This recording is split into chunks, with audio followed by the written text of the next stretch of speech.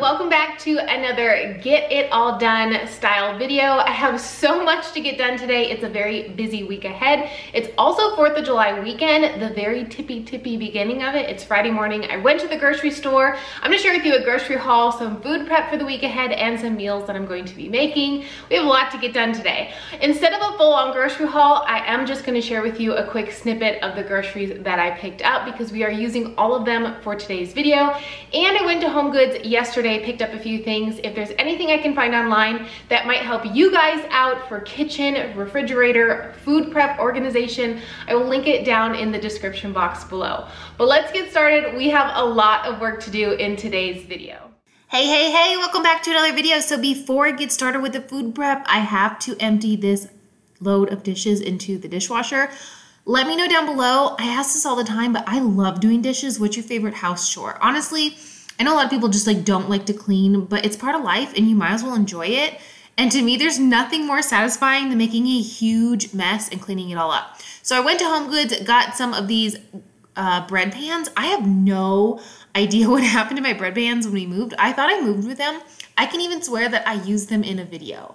So I don't know. I even looked back in a couple of older videos from when we moved and couldn't find it. So I don't know. Maybe I'm crazy.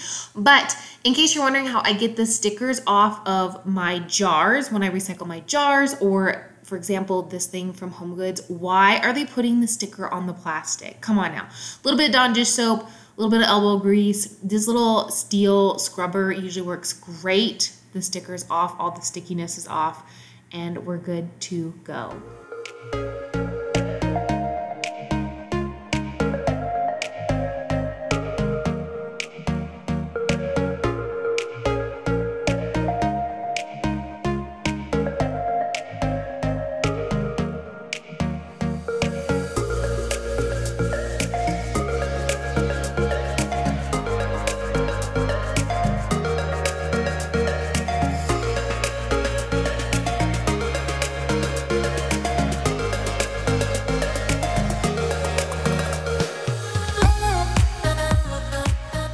These strawberries barely made it till Monday. They were so good. So as you saw, I washed them in really cold water and then just a little bit of white distilled vinegar. It's how I wash all my fruits and veggies. It's super simple. I don't always show it in every single video. If I'm doing like a quick, budget meal prep, I don't always share me washing everything. But then I get questions of like, oh, did you wash that? Yes, because I don't know who touched it at the store. Yeah, we're good.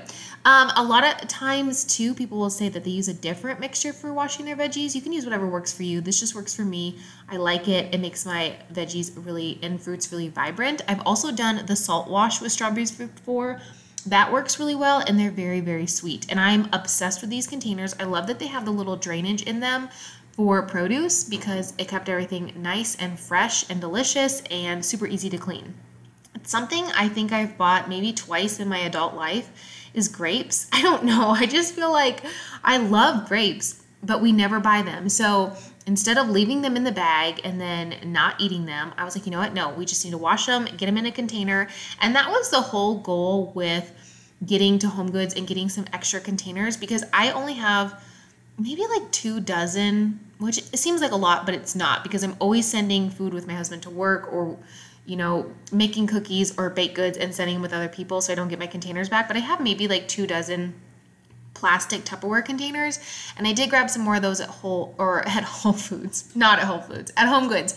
And so that is one of the reasons why sometimes I don't do a lot of produce prep is because I feel like when I look in my Tupperware drawer and I'm like, oh, I don't have that much Tupperware left because I've given it away this week or I'm waiting for it back or yada, yada, yada, So I decided to get some containers that were just for the refrigerator, and that way everything stores really nicely, really fresh. These containers are made for that purpose, and I was really happy with these. Overall, I think they're wonderful.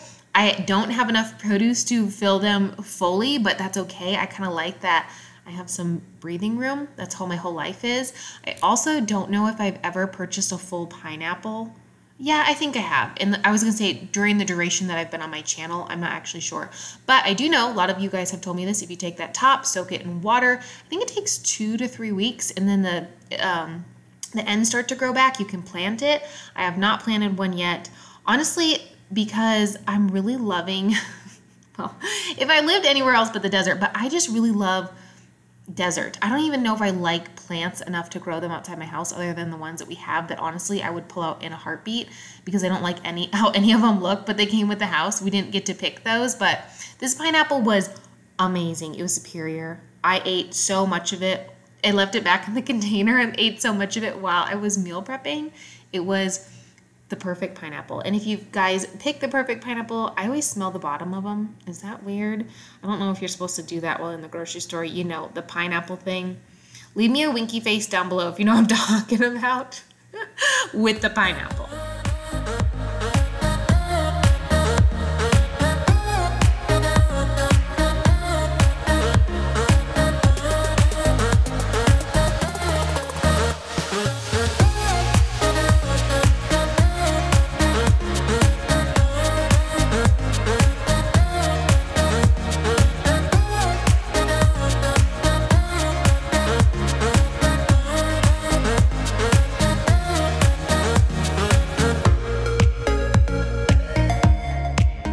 Moving right along to veggies. These are my favorite cucumbers. I always joke with you guys, they're called English cucumbers here, but then you that live in England are like, we just call them cucumbers. I know, we have different names for things over here. I don't know. But then I also decided to do something different with my carrots because I did need carrots for one of the recipes I'm going to share with you. So I decided to wash them. I only like slightly scrub them if there was a little bit of dirt on them because I am using the peels. Otherwise I wouldn't even worry about it. But you're going to see me make my homemade veggie broth here in a little bit. But I decided I knew I wasn't going to use all these carrots for the recipe I had planned. And it was like a dual purchase. I can use some for the recipe and then I can use some to snack on. Let me know down in the comments below, do you guys snack on carrots with mustard because of TikTok? I've been doing that since college. So when all my friends were like, oh my God, you have to try this because of TikTok, I was like, where were you in 2006? And I was sitting like at the cafe as a freshman snacking on carrots and mustard packets. Like, where were you? It's so delicious. And recently I've been really getting back into it. I also like a little bit of salt on my carrots when I have that. It's so delicious. As long as you take your carrots, chop them down, and store them in some water, they are perfect for the week ahead.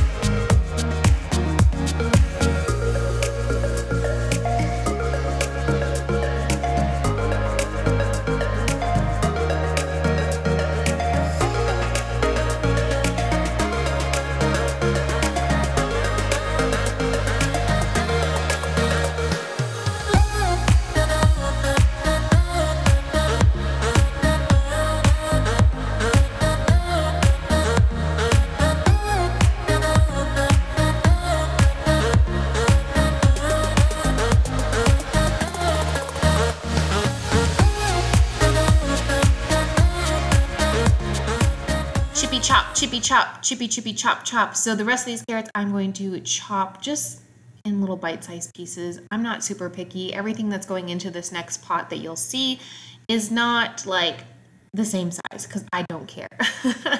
And then I'm going to go ahead and take all the peels of the onions, the carrots, you'll see some zucchini, potatoes. I'm throwing that all in a pot with some water. I'm going to boil that for, well, until it comes to a boil, so probably to take about 10-12 minutes.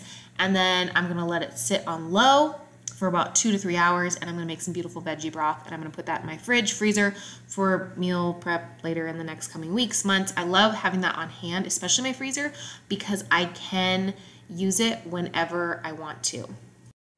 I am obsessed with the song by Alba, Angel Eyes. I'm trying to say that quietly because Google is sitting next to me, and I've been listening to that song all day while I was meal prepping. So this first meal going into the pot, carrots, onions, water. We're doing a sweet potato zucchini. I'm going to make a really awesome curry. You can use any curry sauce that you want. I'm using the saffron rose saffron road Thai mango because it's just a little bit spicy and super sweet, and I feel like it's perfect for summertime. So I'm making this big pot ahead of time to put over potatoes and rice throughout the week. And I love curry hot or cold, but because it's so hot out recently, I was like, you know what sounds really good? Cold curry. It sounds so good because of the coconut milk. I feel like you can have it both ways, but I bought a bunch of veggies. I made this huge pot of curry, and it was perfect because we could have it for dinner a couple nights. We could have it for lunches. Like I said, you can put it over potatoes. I did a couple russet potatoes. I'm not above putting them in the microwave. I put a microwave in my kitchen for a very specific reason. You guys crack me up when you're like, hey, you should try not to use your microwave. It's like really bad for you. And I'm like, well, I did choose to put one in my kitchen. We went back and forth, if you're curious, between putting like a hood vent in and like obviously doing a completely different kitchen design, which the kitchen design we kept going back and forth with one of my bestest friends, who's now my neighbor. Anyways, we'll get into that later, but she has the kitchen design that I really was on the fence with. But I'm glad we did the microwave. We use it so much. If you guys don't use the microwave, that's okay. That's okay. Everyone lives differently, and we choose what works best for us. And for me, it's super convenient and easy. So when I do like a big bulk meal prep day like this day and get all my food ready for the week, I can warm things up really conveniently. I can make a couple potatoes in that microwave, and then I'm good to go. It's awesome. So this pot is absolutely beautiful. I will link the video down below if you guys want to check out. There might be still a discount on it, but I have a couple more one-pot meal recipes that I can link down below that I use this pot for. It's beautiful. You definitely need it in your house, and it comes in a lot of different colors. Okay, so moving on, we are doing the veggie broth. So as you can see, I take all my scraps, put them in water in a big pot. Like I said, bring it to a boil, then bring it down to low, let it simmer for like 2 to 3 hours. You can add salt or any kind of seasonings you want to at this time, or you can do it just when you are cooking with the veggie broth. You can use any scraps that you have. A lot of times I will save my scraps in my freezer, but I thought, you know what? I'm gonna make this today because I'm turning my stovetop on, I'm doing everything. You might as well get it done, don't save it. So the next meal I'm making is kind of like a mushroom gravy or a cream of mushroom, but I'm putting a lot of extra veggies in it, some red peppers, zucchini, onions, mushrooms. I'm also gonna use coconut milk again, a lot of garlic, and then I'm gonna make a little bit of a roux with a cornstarch, and this is also going over rice and potatoes because I have so many rice, potatoes, sweet potatoes, russets, Japanese, different kinds of rice, couscous, for my husband, not for me. You could use pasta, gluten-free, or just traditional pasta, but again, it's something that I can make in bulk and then have it ready for the week ahead.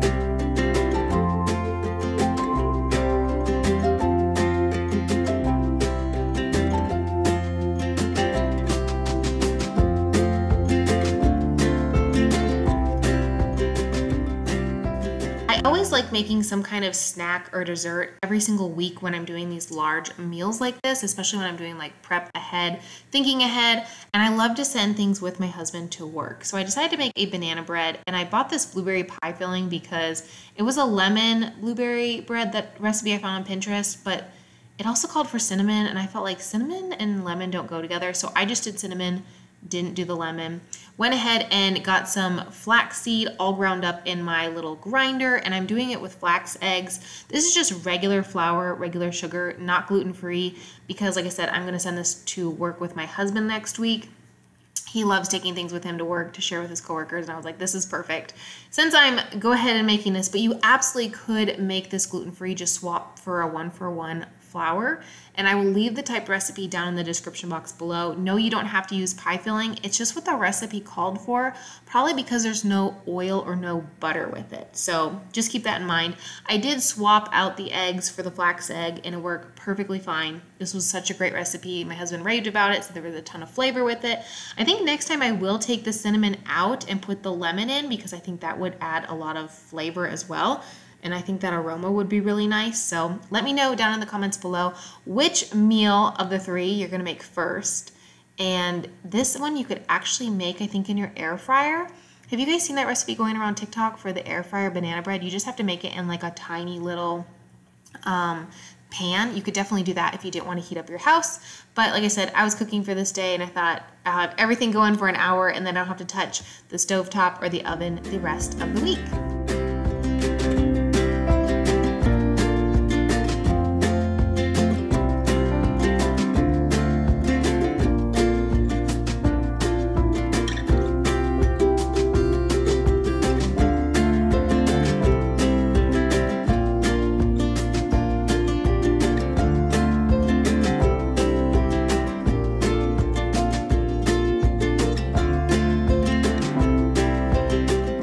If you want to see me struggle, then just stay tuned for this little bit. I don't know.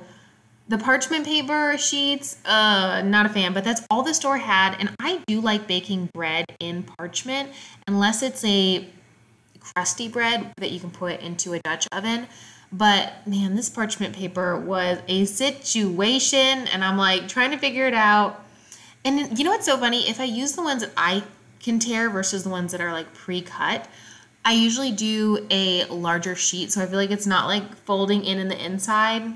If you guys have any tips about parchment paper in loaf pans, let me know down below, because now I have the pre-cut sheets and I have to use them up. So I popped this in the oven, 1 hour, 350 degrees. It was perfect. I was gonna put it on my bottom rack. I don't ever put anything on my bottom rack, I feel like, when I bake, but then was like, no, actually, it needs to go on the top rack. And like I said, 1 hour, 350, perfection. It was beautiful. Like I said, my husband loved it. His coworkers loved it. It's something you can make ahead or keep in your recipe repertoire for fall baking, because that's coming up in like 90 days. Thank you as always for hanging out with me in my kitchen today. I hope you really enjoyed this video. I will see you Saturday. You're getting a bonus video this week, and I can't wait to share that with you. Have an awesome day. Bye-bye.